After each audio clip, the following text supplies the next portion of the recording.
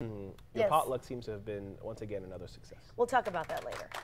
No. Oh, there we go. No. We'll talk about that later. What is Dallas eating? Yeah, She's what is eating Dallas my bourbon eating? chicken. You see my pasta salad right there in the We will the talk center? about your pasta salad later. Well, we have 5 hours to talk about this, Jason, believe me. Jason and I pulled up in the driveway at the same time today. Same time there. We were carrying our We're both carrying items dishes. for the potluck. He's carrying a massive bowl. I'm like, holy mackerel, I'm carrying like one small plate. I'm proud of you. A for participating. Yes. There is pasta all over my apartment. Just noodles everywhere. What a mess.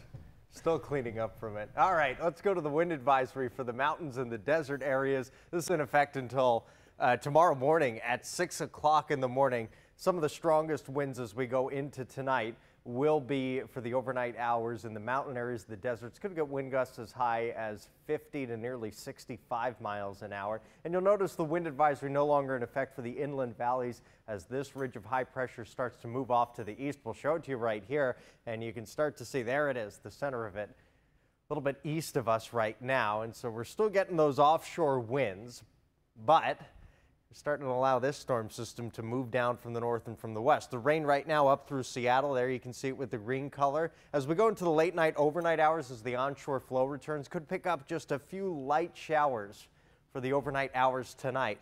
As far as travel